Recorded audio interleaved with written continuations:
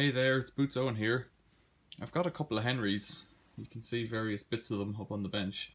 And I've been trying to make one good one out of two, basically. I found one that has the cable was just pulled off it. I'll show you this. So I've cleaned the cables back, but there's no cable on the reel. So I was told this one was broken. It seems to work fine, except that the cable was cut. And further down here then, I have the motor body and the rest of this one, but I've put a reel from a different one that has a broken high-low switch or broken high-low control board. So let's have a look at what I've got here. So this is a oscilloscope and it's doing nothing at the moment. It's just got a blank trace coming across there at around 0. I've got a 10x probe here connected to the output from the little PCB. If you can see, oh, it's gone again. Put that on there. So the red PCB is in there. There's a 10x probe that won't stay hooked on. There we go. I've got the switches down here. Let's move that back up again. I've got the switches over here, on, off, and high-low. They do a bit of something like this. So the green switch, the on-off switch, is a double pole, double throw, I think. And it jumps across live to live, neutral to neutral, and goes straight to the PCB.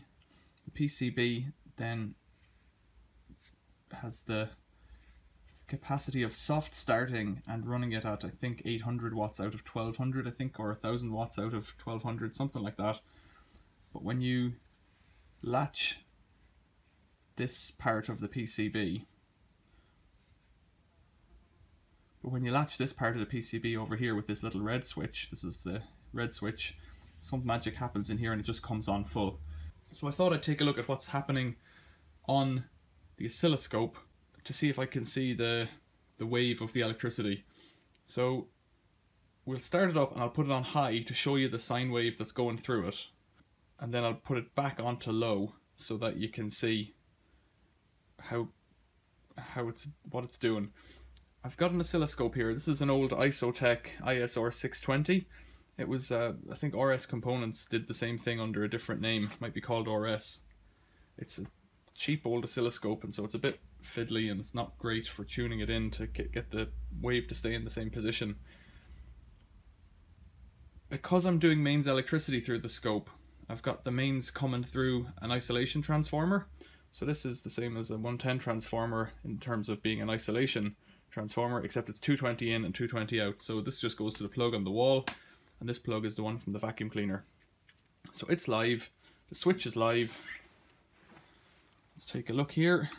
If we can see voltage, you can see that without causing fireworks, hopefully. That's what we're getting in there. Somehow from that transformer it's given us 257 volts. The mains is about 243, I think, coming in here. So the mains is quite a high mains, but somehow it steps up slightly through this isolation transformer. So then what I can do as well is, once it's on, I can measure the power coming directly to the motor. The voltage coming to the motor. So let's turn it on and watch the screen over here. And this will be the low speed setting because that's what it begins on.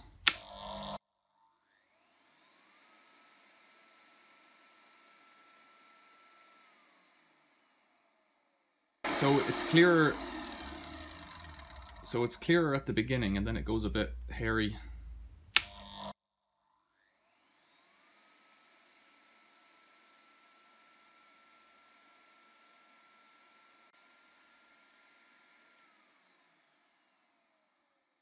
So I've just drawn it out here on the bottom, but that's what it looks like to me.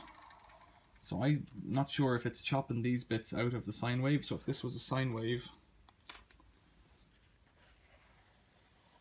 and it's chopping those bits out, maybe that's what's happening. But let's put it onto the high setting now.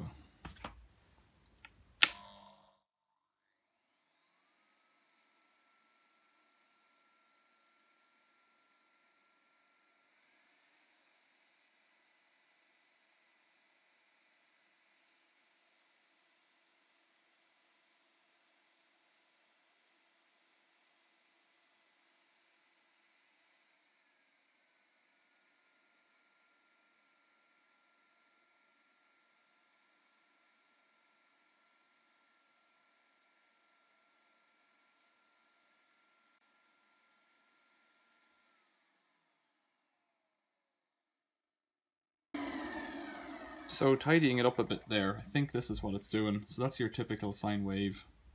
It seems to be chopping out this bit and chopping out this bit. And that makes sense. I think that's just what it does. I've seen it in books before and I kind of understand what it's doing. It's turning on and off the electricity very quickly because this is happening each one of these cycles, so trough to trough. From here to here. There it is. So that's one cycle. Took me a while to get that. So what it's doing is twice in one cycle, it's chopping the electricity. So that's happening at 100 times a second then. If it's 50 Hertz electricity, it's doing 2 chops per second.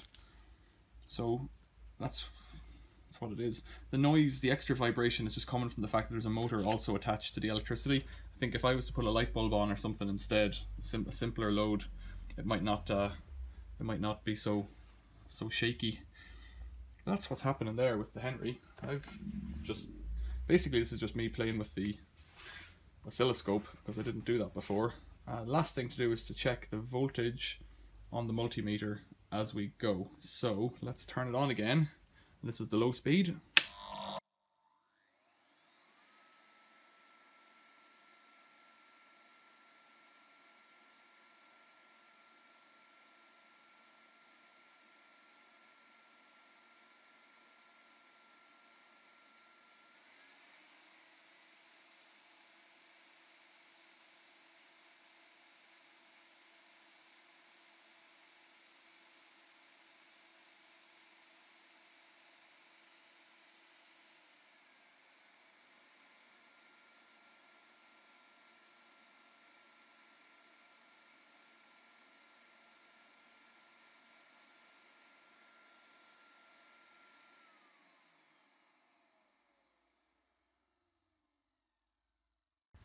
So if I recall, it was saying 225 on low and 215 on high, which doesn't make any sense unless there was some current thing going on as well.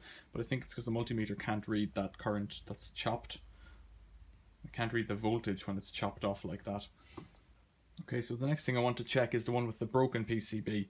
So it might be a broken PCB or it might be a broken switch actually. The last one had a red board, this one has a green board. You can see this without me touching any of the terminals, although I think they're not live at the moment. So there's the PCB. I've got the 10x probe connected to the motor output from the board.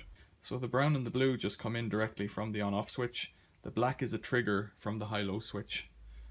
But this one, it could be that the trigger is broken, in which case it might be possible to trigger it using a piece of cable. I can give that a go as well. But in the first instance, let's just turn it on and see what's happening on the oscilloscope.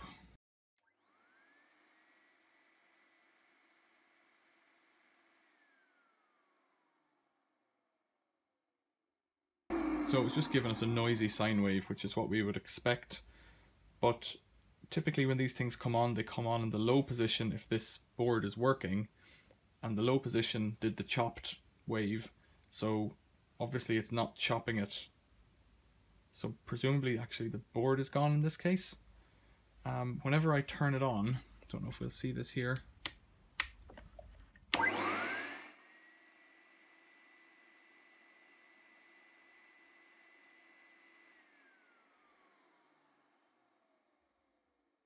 So whenever I turned it on there, the light was flickering. It's not flickering, it's persistent, but it's just the way the camera picks it up, the same as with the oscilloscope screen.